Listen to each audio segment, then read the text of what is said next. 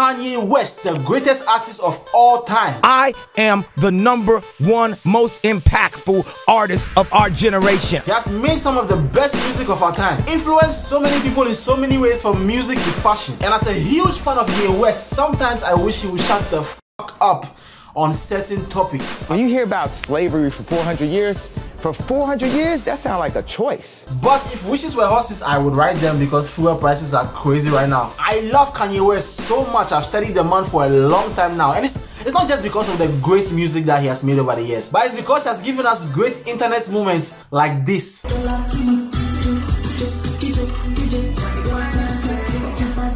In that particular moment, he was Kanye West Africa.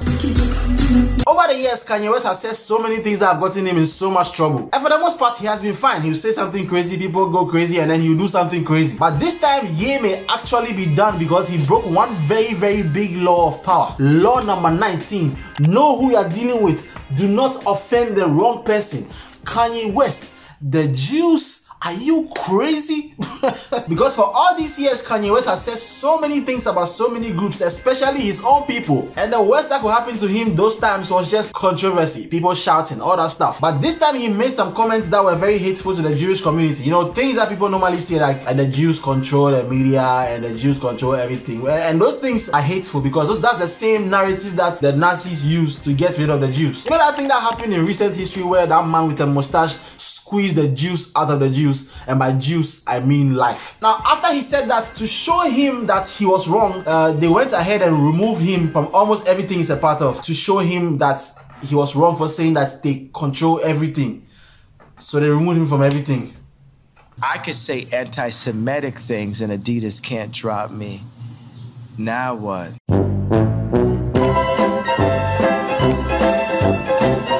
Like Mel Gibson, Braveheart, something came out about him not liking Jews and he was done. And when I found out that Mel Gibson made The Passion of the Christ, it all made sense to me. If he doesn't like Jews, then it makes sense for him to make a movie where he kills the king of the Jews in the worst way possible. Now what y'all laughing at? And right now, I wouldn't want to be in his shoes. Well, actually, I would want to be in his shoes, but I just cannot afford them. Especially now that Adidas has cut ties with him and everybody who owns the original Yeezys are going to sell them for like thousands of dollars. Now, at this point in time, Yeezys cost way more than the price of his ex-wife's sex tape. And you don't think I feel bad that I invited all these? One very funny thing I saw was Kim Kardashian's tweet where she said something like she stands with the Jews and she doesn't support hateful things and anti-Semitism and stuff like that. I saw the tweet and I was like, Kim, all the stuff he has said about black people all these years, now we get a statement. All that time when you were with him and he said those things about his own people, you know, the people that you really, really love, really love. Also, does any community give a fuck what Kim has to say about them, apart from all the little girls who wish they were Kim? Because she still is one of the hottest women in the world right now, you know.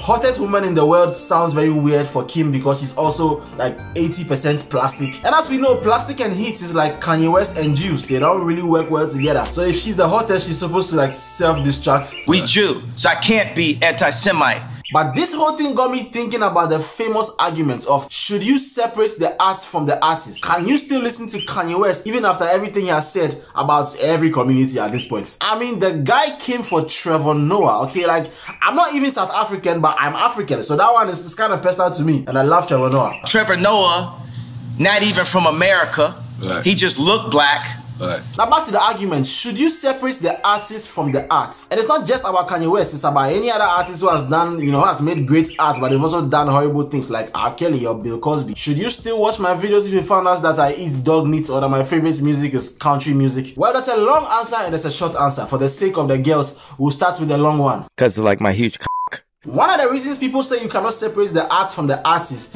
is that if you know an artist is doing something wrong and you still listen to their music, or you watch their movies, or you support their art in any way, then you are supporting their actions too because you are putting money in their pockets. That is the argument. Because why in the world would anybody knowingly consume products from people who are doing very evil things in the world? So tell me right now, if you're deleting Kanye West's music or anybody's music or anybody's movies, or you're unsubscribing from Netflix or Spotify because of what, are you going to put the iPhone down? Are you going to put the Cerelac down? Because you're telling me you cannot separate the art from the artist because the artist is doing something wrong, but here you are. Bro, I'll kill that fucking chicken. But here you are knowingly separating companies from their products. Or I want to say it's different because it's, art is different from products, right? Like, yes, smartphones are made on the blood of little children, but that's not really a choice you can make, right? You need a smartphone. But what about the Cerelac? Do you need a Cerelac? Do you need it? You know what Nestle is doing. You know the kind of things they're doing in the world. Do you need their products? Because I do, okay? I do. I need it. I cannot do without Cerelac. Are you crazy? I'm never going to stop eating that thing. It tastes too good. Hey, boy. Regret. Hey, boy. Don't call me boy. And so that leads us into the short answer, which is yes, you should and you can't separate the art from the artist, because you are doing it every single day in every single fucking way. So many of our heroes, people we admire in history till now, were flawed. Some of them were downright wicked. So what's the problem if every now and then I want to step in the name of love? It's a great song. They play it at weddings and engagements in Ghana all the time. I know he did horrible things, but the music is great. Are you telling me I shouldn't sing I'm the star up in the sky? I'm that mountain peak up high. I shouldn't sing that anymore. Are you serious? That's the song I'll play when I hit 1 million subscribers. I saw people were mad on Twitter because Spotify said they are not going to take down Kanye West music, and people were saying that I'm going to cancel my subscription. I'm going to remove my subscription. The same thing they did with Netflix when was it Netflix? Yeah, they did the same thing with Netflix with Dave Chappelle, and they did it with Spotify with Joe Rogan. Yo, I'm so tired of this. I'm going to unsubscribe from the platform because you're allowing this person to be on the... Shut the fuck up. You're fucking dumb if you're going to choose platforms based on people you don't like on the same platform, if that made any sense. If you're going to do that, then you can't use anything. You can't even use YouTube. You're going to cancel Spotify because they're not taking out Kanye West music. Kanye West music is on YouTube too. You're going to stop coming on here too. Are you fucking crazy? Because either way, you're putting money into the company's pockets. You can't run away from it. Also, if you think those other people are evil, they are good people on the platform. The good people need your money too. But it's provocative.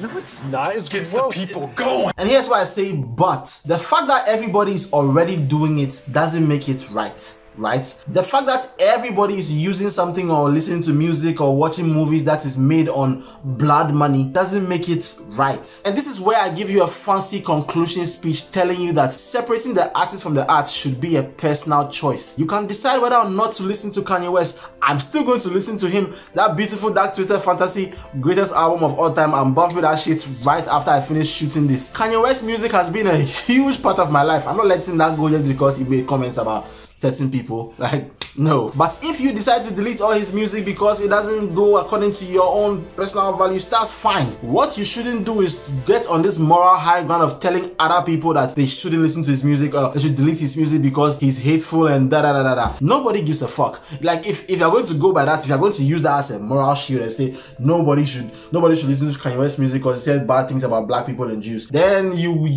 wouldn't be able to use anything. You have to give up your Cerelac. I'm just extremely happy. Can you tell by my face?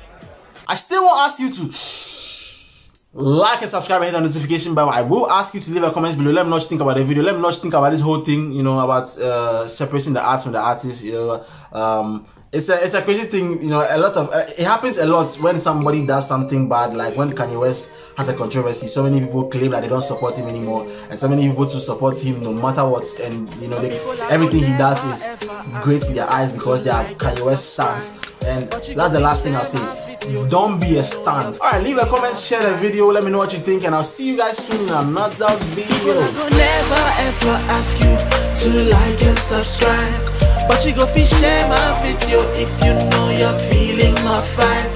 People, I go never ever ask you to like and subscribe, but you go fi share my video if you know you're feeling my vibe. Feeling my vibe.